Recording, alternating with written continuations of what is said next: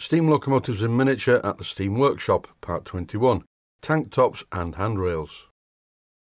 And the first part of the job is to refit the tank tops, but before doing that I'm using an 8BA tap to just make sure that none of these holes are blocked up with paint. This part of the rebuild seemed quite simple. And indeed it is relative to some of the other jobs, but I did have to cut down the 8BA bolts to fit them underneath the handrails and get them into the holes. I'm also having to use a screwdriver with a very thin point so that it comfortably fits in the slot. I'm also using the screwdriver on a full length bolt here, and this is a bit wrong, so I'll put that right and use a different screwdriver to tighten the rest of these bolts, which has a slightly broader blade. And the debate goes on. Are these classified as bolts or are they classified as screws? Who knows, it's just one of life's mysteries. I would refer to these as bolts because they have a bolt type thread. Whereas to me, screws are two things. They're either wood screws with a sharp pointy thread that's very coarse and bites into wood, or the self-tapping screws with a sharp pointy thread that bites into metal. And there is of course a third variant on the word screw, no four really when I think about it. There's the obvious one and also the slang name for a prison officer. Anyway, back to the job. I'm fitting the last bolt in place. And now it's time to fit these two pieces of brass angle that I cleaned up and painted last week. These hold the handrails in place, but it's a very strange design. These bolt down to the running boards, but they don't support the handrail until the side is fully bolted to the back, which in turn is bolted down to the running board. When I built a 7¼ gauge Titch locomotive many years ago, which I still have, I used what I think is a much simpler method for mounting handrails.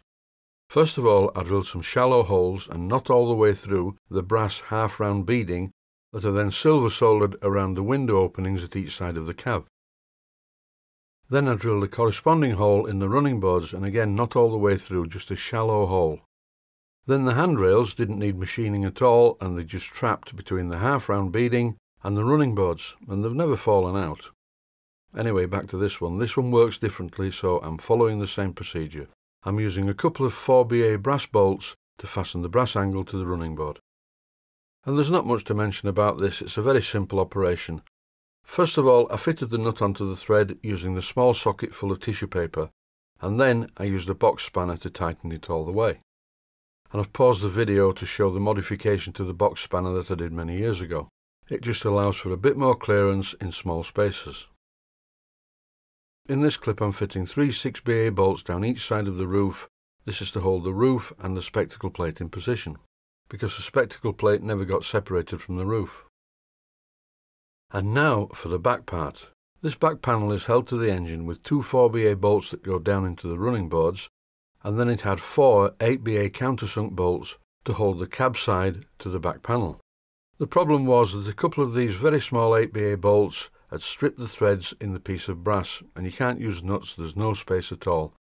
So what I did was, first of all, I drilled the holes with a tapping size drill for 6BA, then I threaded the holes with a 6BA tap, and here I'm fitting some 6BA countersunk bolts. The problem is that the countersunk head of a 6BA bolt is bigger than the countersunk head of an 8BA bolt. So I very carefully, and I will repeat that, I very carefully used a countersink and countersunk the holes to accept these bolts. And then I repeated the process on the other side. This is something that I should have attended to earlier on in the rebuild, because countersinking the plate work like this with a large handheld drill is dicing with death. But I don't get much excitement in my life these days, and I do like to occasionally live life on the edge. And now sit back and relax, because it's taking model engineering to the next level at the Steam Workshop. This is a 7¼ gauge tender that John's been working on. And I want to show you this. This is some of John's work as well.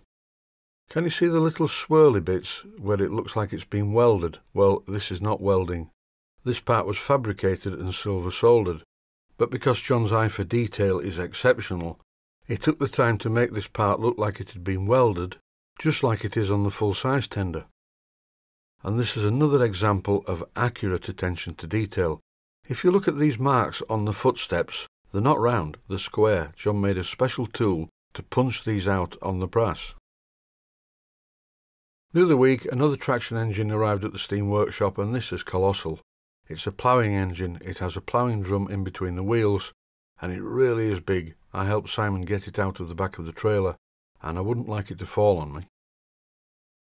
On the bench, right next to the one that I normally work on, is this. Look at this, this is beaten out of copper. And it still looks good even though it's sustained some damage over the years. And Dave, who works at the steam workshop full time, has been busy removing the paint, and he said it was a really difficult job. The paint's been on there for a long time and it's very well baked on.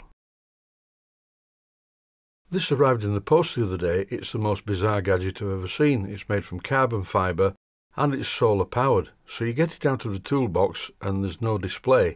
Then you shine a light on it and the display lights up. It's solar powered. This was kindly sent to me by a viewer, and I really do appreciate this. I'm using it at the steam workshop, so it's going to live in my steam workshop portable toolbox. Right, that's enough fun and frivolity now. I have to make one of these. This is the original and very rusty handrail that I removed from the locomotive when I first stripped it down.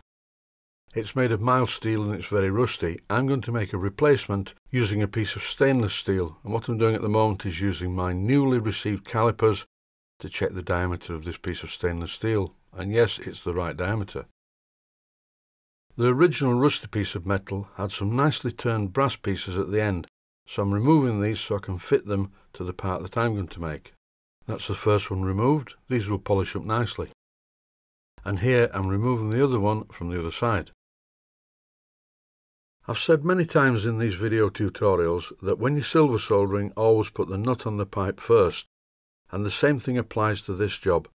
This is not going to be silver soldered, of course, but you need to put the handrail stanchion in place to start with. Only the centre one, the two outer ones can be slid onto the part when it's completed. You will notice that I'm using a round piece of wood. This is not quite the right diameter, but it gives me some idea of how to get the correct curvature. I'm sure it's possible to make a jig to do this, etc, etc, etc, but I just do it by hand. It's trial and error, and if you mess up you have to start again, so try not to mess up. I'm using the original part as a pattern. Here is a top tip.